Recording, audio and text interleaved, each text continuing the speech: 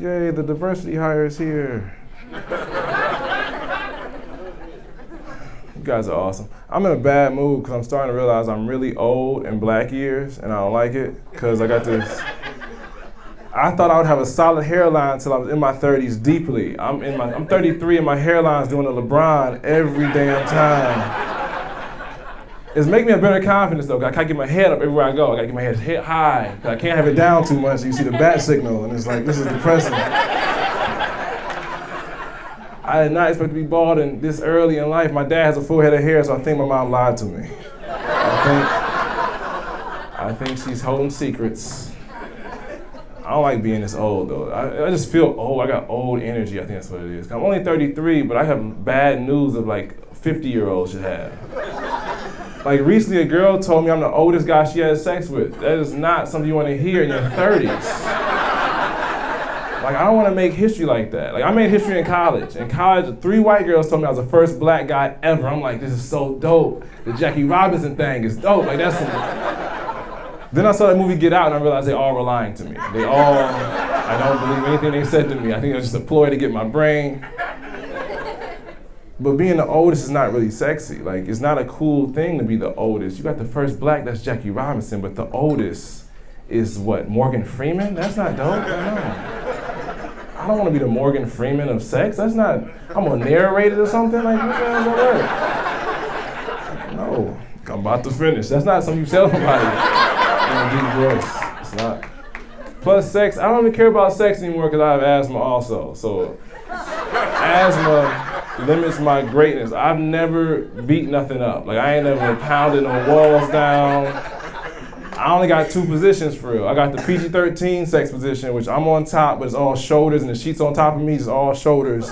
And I'm just humping and kissing slow and just moving just enough. It's safe sex. Like I don't wear condoms, but I'm like safe sex as far as for my health. I can't be like I'm 20 anymore. I gotta do this. I gotta work tomorrow. We got stuff to do. We can't call the hospital for this. It's just not gonna work. My other position is doggy style, but it's not even a good, sexy doggy style. There's no Timberland boots, legs up, none of that. It is just like, do you want this job or not, doggy style? Like, you want this promotion? You want to still work here? Like, all right, then come on. Like, don't tell my wife. It's like I'm cheating. I'm not even cheating. It's like I just very sad and pathetic doggy style. And it's only safe because I can like hold my inhaler back here the whole time. She don't hear it. So I'm trying to distract her. Like, yeah, do you like that? Mm-hmm. Yeah, huh? Yeah. Who's your daddy? What was that sound? What? Turn around.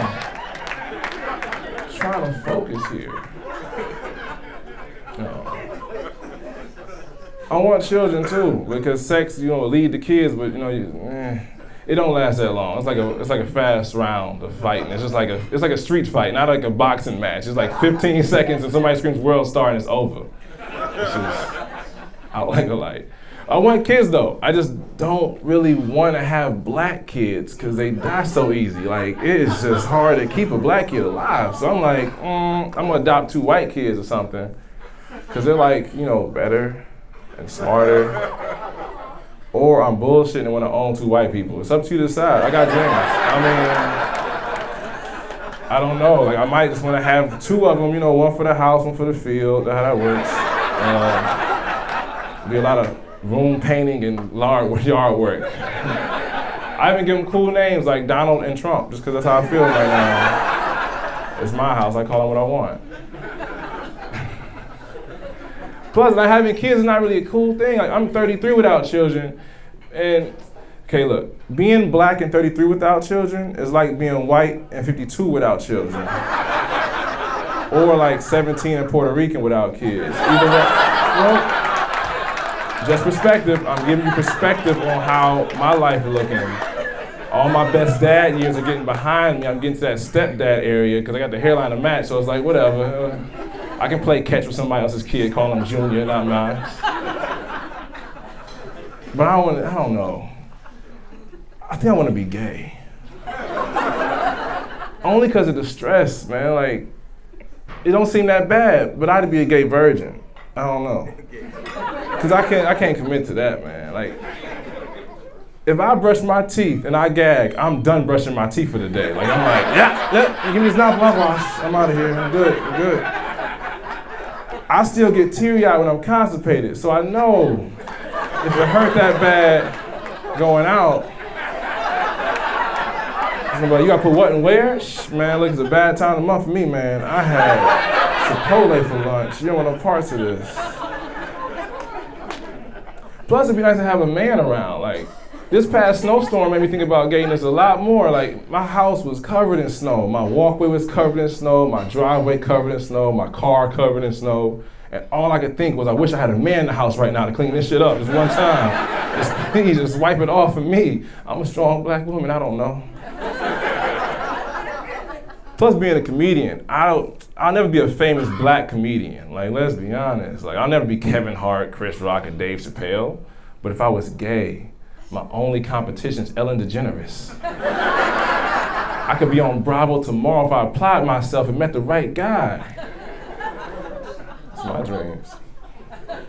I don't know if I want to be famous and black anymore, because this week has been rough for famous black people. Like, OJ's out, but we got Usher and R. Kelly wilding. Like, I don't even know what happened to Usher, or even know what Usher is. Usher's an R&B singer who was married, got divorced, had, girlfriend was famous. He got caught cheating on all of them, but apparently nowadays he's up the ante and giving girls herpes.